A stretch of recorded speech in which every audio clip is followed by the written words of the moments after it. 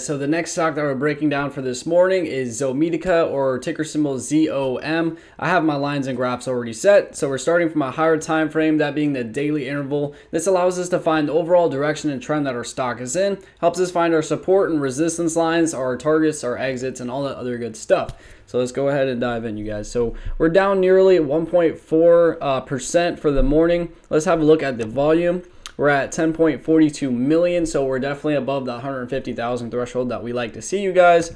And now let's look at our support and resistance lines, and then we'll get into more in depth where we're at currently. Okay, let me zoom in just a little bit more. All right, so you can see back here we tested our resistance as well. This is our high. This line represents our highest level of resistance tested. You can see we tested it back here. We gapped up. What used to work as resistance will work as support on the opposite side. So basically you have a roof and a floor. You can see that we came up, came back down, retested this floor. We broke underneath and basically started chopping around right in between the support and resistance line for a while until we finally broke underneath, you guys, and ultimately failed and never came back up for a breakout.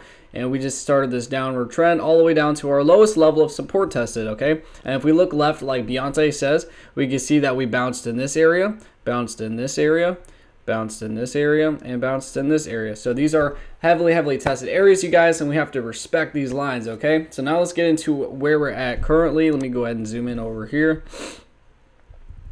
All right. So this line, you guys, you can see that we are underneath the support line. So it's going to work as resistance. So if this does come back up, it's going to have to create a breakout or at least retest this resistance area. And we want to see this to come up and come back down or retest this as a support. And what this will do is it'll show that buyers are stepping up and basically create this reversal and this higher low that we want to see, okay? Because as of right now, we are in this downward trend. We have this higher low, and we are now underneath the resistance line.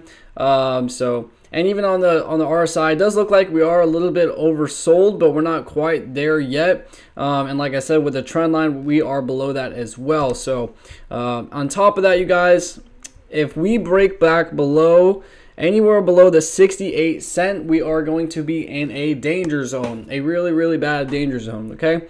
So if we break back below the 68 cent, you can see, let me zoom in a little bit, where we're at currently. If you look left, we've tested this area as well, and back here.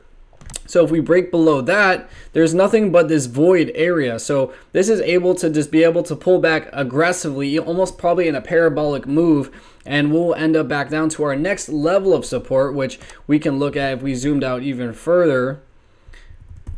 You have the bigger picture now, the more that we zoom out. And our next level of support, you guys, from 68 cents, if we do break back below that area, we'll be back at the 34 cent area, okay? And I know if you are invested in this stock right now, that doesn't sound great, and this hasn't happened yet, so don't freak out just yet, you guys. But it's not really a good sign that we are in this downward trend below our major support line and are retesting this lower level as well. So we have to be really cautious. I don't really think it's a good idea to get into this stock just yet until we see a reversal or until at least buyers are stepping back up, okay? But other than that, I hope this video helped in any type of way, you guys. I try to create this content Monday through Friday or every other day. So if this helped, like I said, please hit that like and subscribe button. It does really mean a lot to me, you guys. But other than that, I hope you guys have a beautiful day and happy trading.